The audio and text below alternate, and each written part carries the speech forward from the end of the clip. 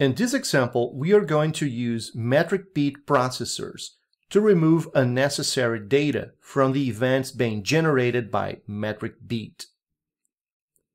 As you can see here, Metricbeat has been enabled in this host called Riferay, and metrics from this host are being collected and shipped into Elasticsearch. Therefore, we are being able to visualize them using Kibana. The system module has been enabled in this Metricbeat deployment. And one of the metric sets that has been enabled in this module is called processes. Processes is a metric set that periodically collects the top processes that are consuming CPU in the target host. One of the interesting things about the processes metric set is that it does not only collect the information about which process has been executed, but also the CPU average utilization, the memory percentage utilization, as well as for how long it's been executed. Additionally to this metric set also collects information about the command line. Command line information are often included in this metric set for helping users in the ops team to troubleshoot problems related to the execution of some processes. However, as you can see here, sometimes these command lines includes additional data that are not necessarily useful. Moreover, there'll be situations where shipping the information about the command line is not particularly interested because the users will not use this for troubleshooting, only for visualizing the top processes that are consuming CPU for a given host. For this reason, we are going to use Metricbeat processors to remove this unnecessary data. The best way for you to use processors to remove data is to understand what specific data set from a given document you are willing to remove.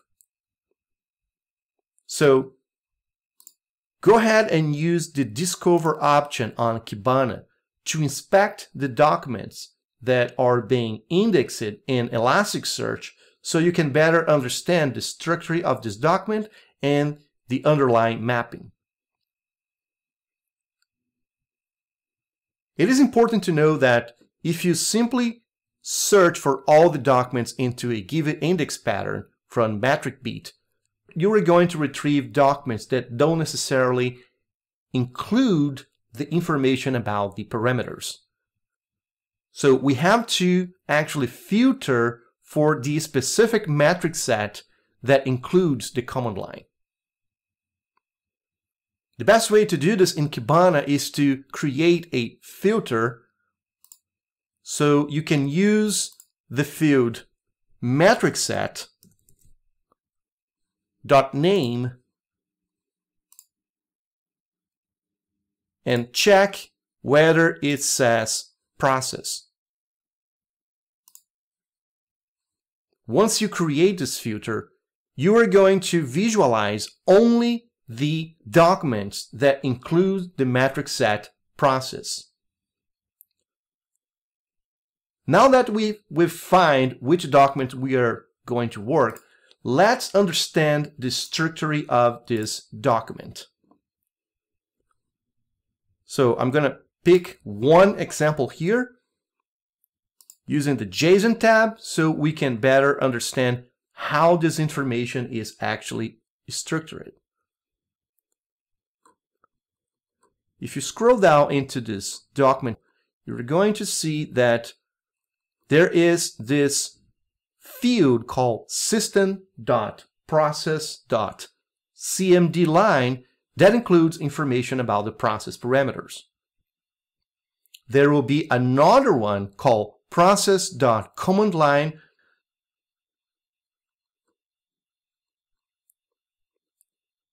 Finally, there will be this last one called process.args.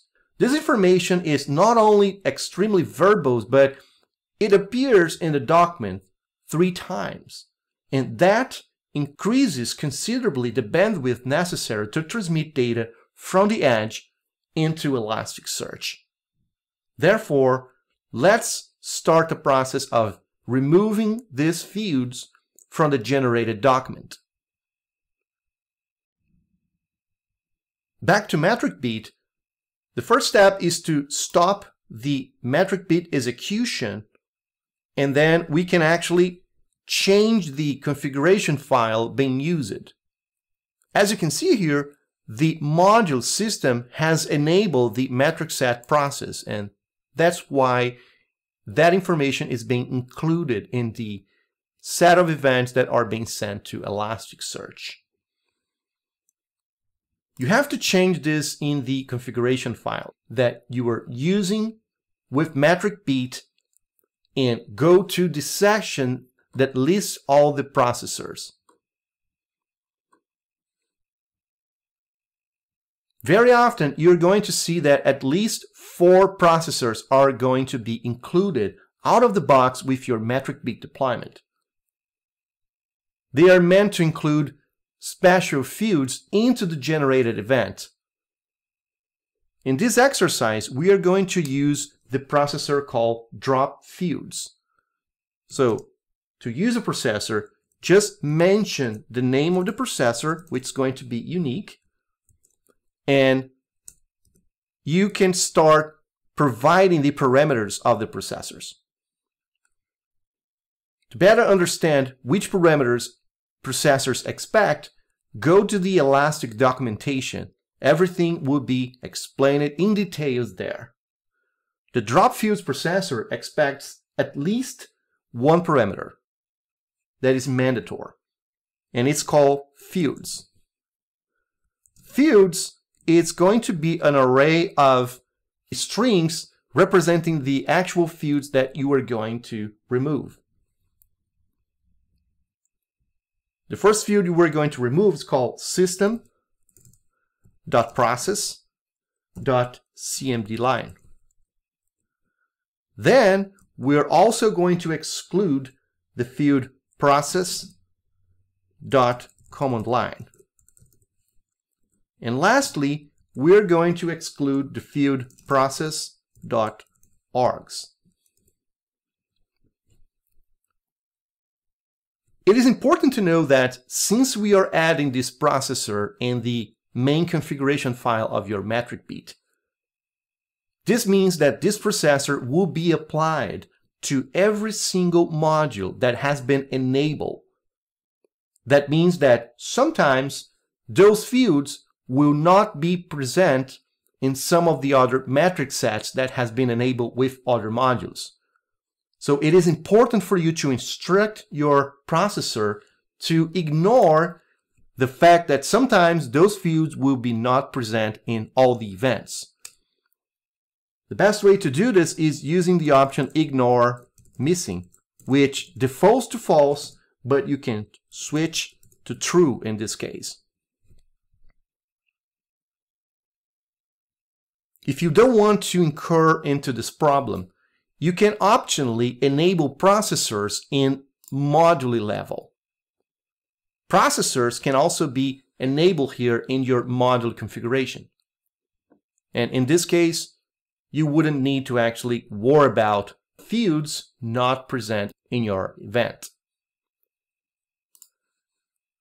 Now that we have enabled the drop fields processor, let's execute Metricbeat one more time so you can start sending metrics back to Elasticsearch.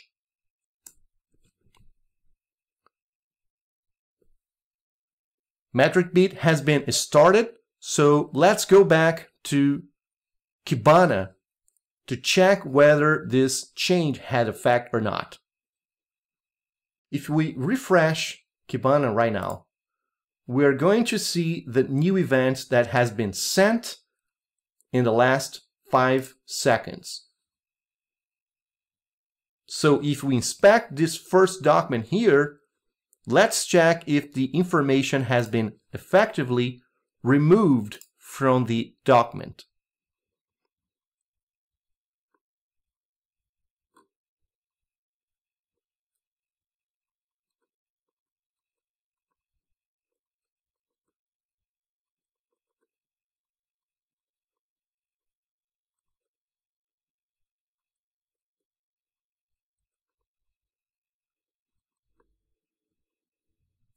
As you can see here, the 3 fields containing the process arguments has been effectively removed from the generated document. That means that the processor that we have enabled in Metricbeat took care of processing the event and mutating it before actually transmitting to the configured output.